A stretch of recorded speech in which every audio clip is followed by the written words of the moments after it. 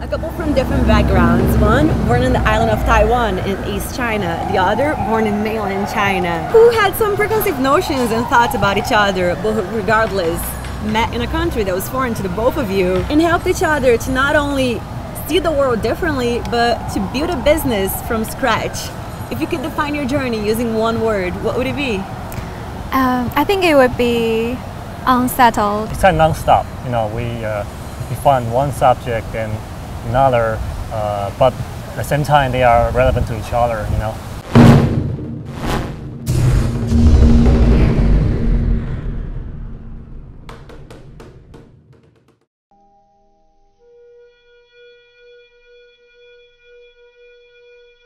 Hsin-Chun Wang was born to a middle-class family in Taiwan.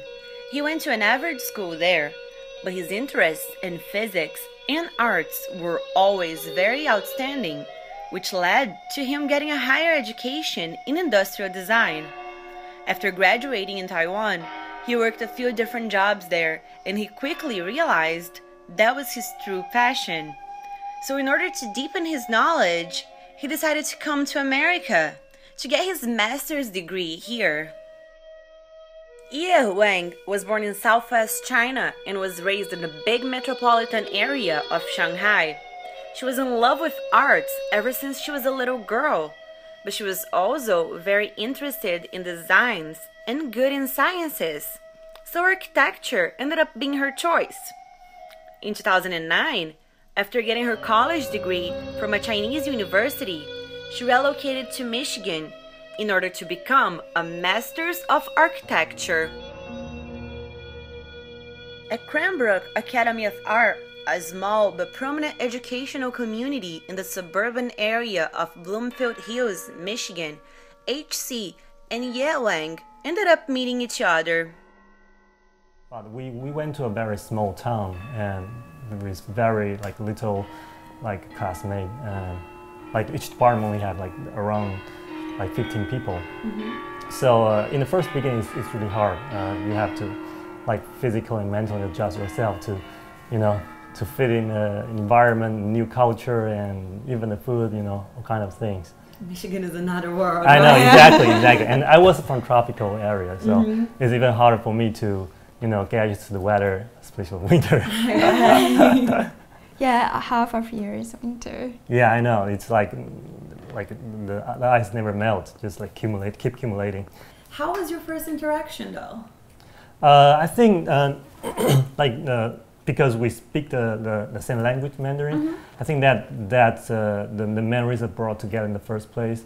I was the second grade, she was first, and when she got here, she has no real friends. I mean, of course, everyone's friendly, but we barely speak English at a time, and we depend on others to get grocery stores, even to get post office. So one of her friends know I was the other few people can speak Mandarin, so introduced her to me in a welcome party. And also he had a car, which is very important for me at that time. At that situation, people help each other, for sure, especially for international students. Absolutely. We can understand the difficulty. So would you say that it got easier after the two of you met? The whole experience, the whole first international experience? Something you can really discuss with, culturally or philosophy. We have similar culture background, I would say. Language was a barrier for us, and you sometimes sometimes you want to say something, but people could get it wrong because of the language. Yeah. And I think that's the most important thing. Mentally, we support each other all the time, and that's make us very stable. And close, yeah. And close, yeah, of course. And I know that you had some preconceived notions about one another. You being from mainland China and you being from Taiwan, you kind of looked at people from those areas with a little bit of, preconceived notions and thoughts. Definitely. Did you think that affected the relationship between the two of you? It did, but not a lot, I would say, because the place we met in, which is the U.S., everything is new to us. So we were extremely open-minded. for example, one of my best friend is Korean, and I know like people from like India and over the world. So I would say if we met in different places, like in Taiwan or China, probably would be very different. Yeah. But I think because the philosophy and the culture behind like the United States and the place we met each other actually didn't affect a lot, I would say. Actually, both of us are very, like, I can say, like, curious at the time. And very open-minded. Open-minded, yeah, totally. So I just treat her as a different person, you know, like except we speak the same language. I just like treat her as a new friends we met, like I met. yeah. And that's good, because if you don't have an open mind, you know, like you're not going to be successful here at all. You really have to have an open mind. Yeah, that's true. I would say that changed everything, totally.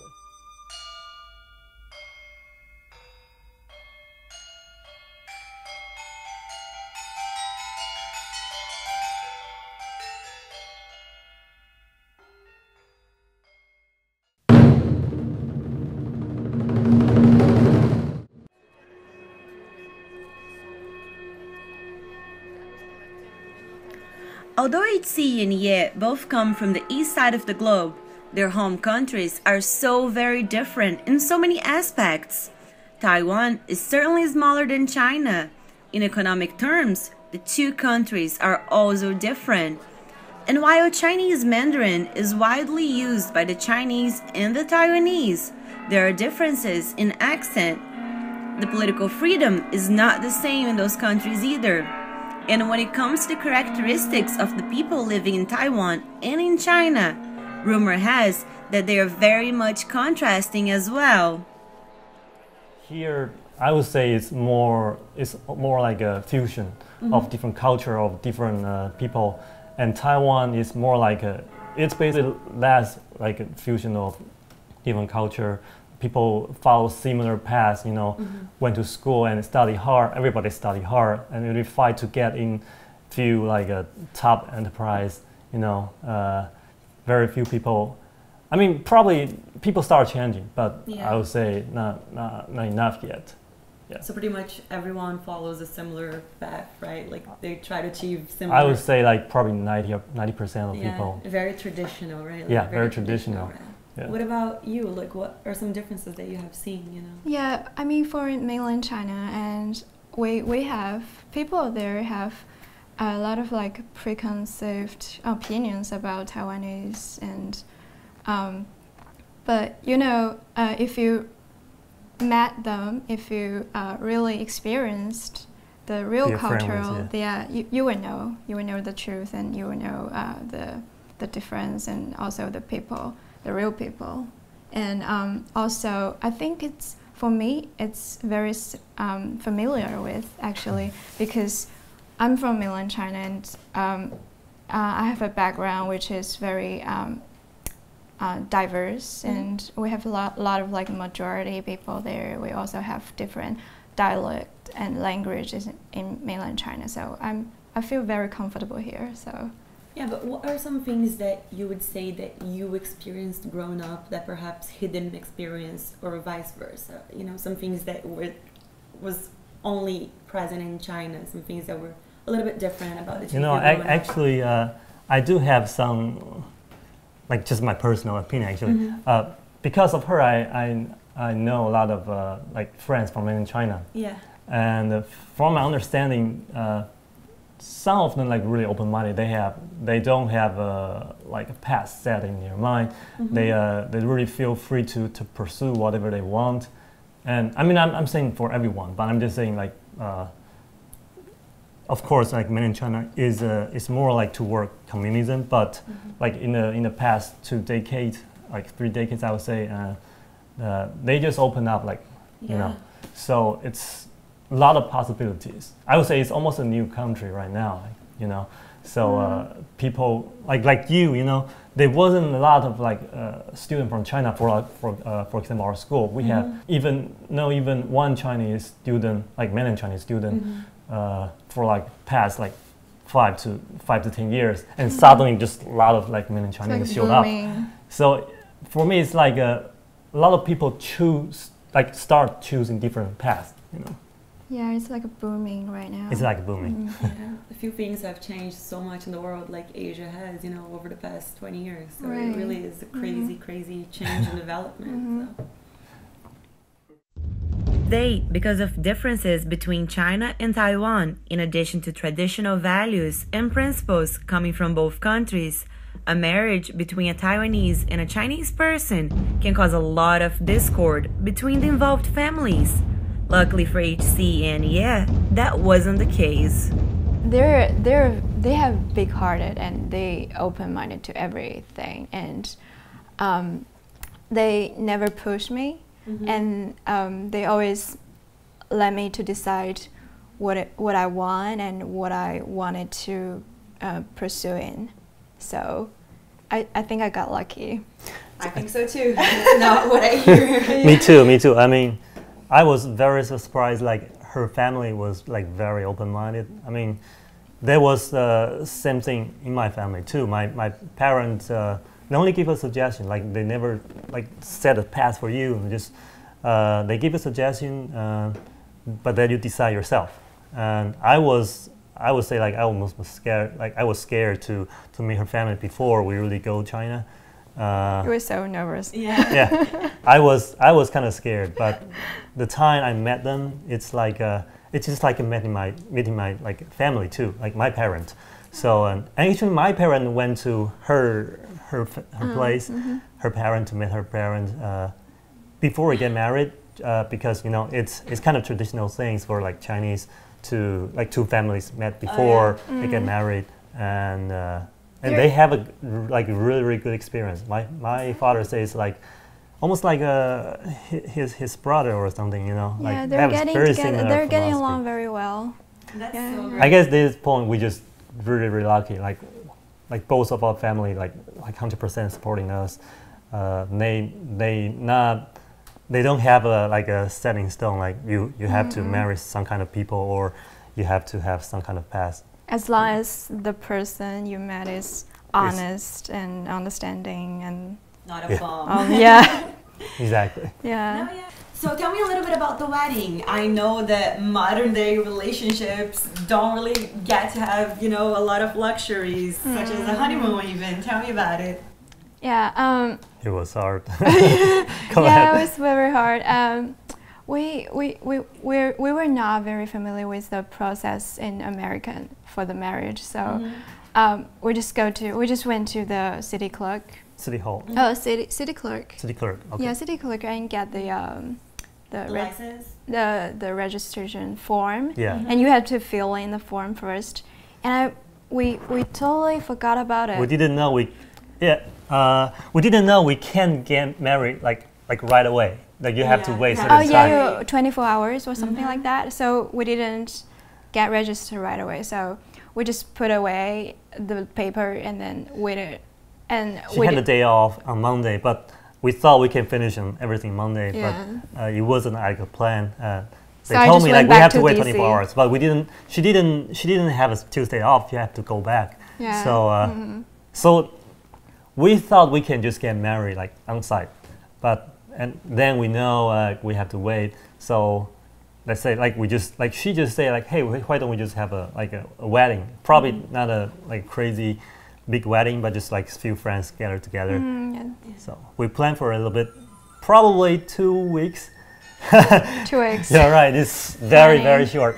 And at the same time, I got invited for a fair in Germany, and that was like only a month after our wedding. So every schedule is extremely tight. We were in a workshop. Talk to our contractor, like, because we had to build things for a show. And I still remember like the carpenter told us like, you guys are getting married like next 2 weeks. week, What are you guys doing here? And we spent like whole afternoon there because there are a lot of details we have. There are some mistakes we have to correct it. And but only sad thing is because of our tight schedule, and she only had like limited like 1 day payday off. Yeah. So she went back to DC like right after the wedding, and we didn't have a chance to to see each other again, like for before the exhibition, because we're just too busy. I mean, I was like going all over the place to, you know, to contractor, to like shipping company, everybody. So. And she went to. So just like imagine, like you never see your wife after a wedding, like for like a month, and we finally had a chance to meet again in the airport. So that's the story, and the place we traveled to is not for our honeymoon; it's for work. Yeah.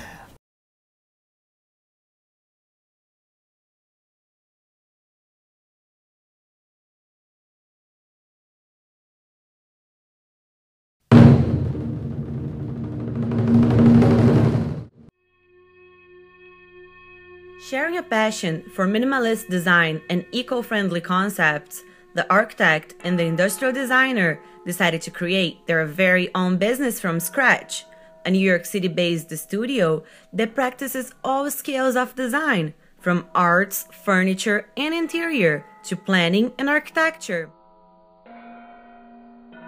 While HC quit his full-time job to become his own boss and to be entirely dedicated to the business, Ye still managed to work a day job and to focus on the studio afterwards. Yeah, actually, that wasn't just something like we thought about after we got green card. We had planned for this probably right after school, but it's just because we don't have the right to start our own company. We have to, you know, go through a process like work for somebody else and got sponsored, that kind of thing. So we just keep it in mind and do some side work after work. I was actually try to start our studio in Michigan, but it's just like too hard. Like once I realized the process I have to go through, if I want to do it legally, it's just like impossible to start right away. So I just put it aside. We both decide we have to work first. But we never forget it. Just like we keep it in mind, and we knew someday we're gonna do it. And right now it's the time.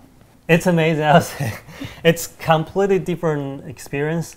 It's like you're responsible for everything yourself. You know, work for somebody, just like they give you job, they give you work, and you just finish it.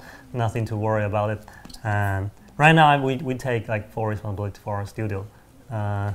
Sometimes we're not sure is this right? I mean, is this right to invest our money to build this product?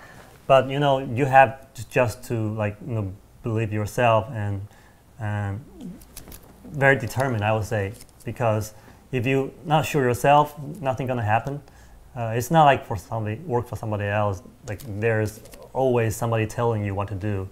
It's decide what you want to do. Yeah, and you have to test. You have to test. You have to evaluate, and you have to try. But I think that's our personality almost. Like, you know, like decide to go abroad to study in U.S. To move to another city and like far away, and like from countryside to like New York and DC. I think we both almost kind of adventure. We always trying to find, like we want to do something different. We want to experience different lives. We always in adventure, like a new adventure, I would say. So it's just like in our blood. We don't want somebody tell us what to do. We want to try to build our own, you know. You mastered an art which is mixing business and pleasure. Not everyone is successful at that. What are some challenges that come with working together? To start a studio, you have to do everything by yourself, right? You at this place right now, we can't afford to hire a full-time employee, so we just take care of everything, like even no matter is what you're good at or not. So, but I think that's a good thing for at least for both of us, because what I'm good at, she wasn't, but what she's good at, I'm kind of not. So I'm very good at social networking. Yeah, so she take care of this part. Another thing is like almost like financial, you know. I would say just it's overwhelming. It's overwhelming. But you have to sit down, and sometimes you have to stop and sort out what to do first and what next, and what's more important than the others. Yeah. What is the best part, though? What is the most important thing that you learn from each other on a daily basis? I think we are very similar person, but at the same time focus on very different subject. Like she always work on a huge like building or like residential structure thing, architecture. I always working on the smaller stuff like furniture or sometimes even accessories. But our past personality is she always taking care of the details. He's perfect on like detailing things. I always look at the big picture. Sometimes, I mean, I'm very determined. She is patient, but I'm determined, but I'm fussy. But she's determined, but she get lost sometimes. So I think it's a perfect cover up. It's not like our like I cover him sometimes, and he cover me. Yeah. Perfect compliment. Yeah, I think at this thing we just got lucky. Yeah. Oh, how is it managing such a busy schedule on a daily basis? As an architectural designer, I had my daily job, which is very relatively stable and routine. So and so I have regular nighttime, and I have time to help him, and he's taking care of most of part of our studio stuff. Like so I'm doing my supporting role. Like execution, I would say. Yeah. So I'm doing social networking, and I have some resources out back in China. So I was taking care of the manufacturer and fabricator communications. Because she's an architect, she has a lot of content about like contractor, or like furniture builder, or they have like a curator for like accessory too, for interior things. So, I wasn't like very social guy, but she knows it a lot. So she take care of a lot of this kind of thing. And of course, we design together. I mean, I will do the execution. But of course, every time we have a new idea or we have a new design, I've talked to her, like, show her some drawings and give ideas. I will change, like, we will combine both our ideas or thinkings and to make a change.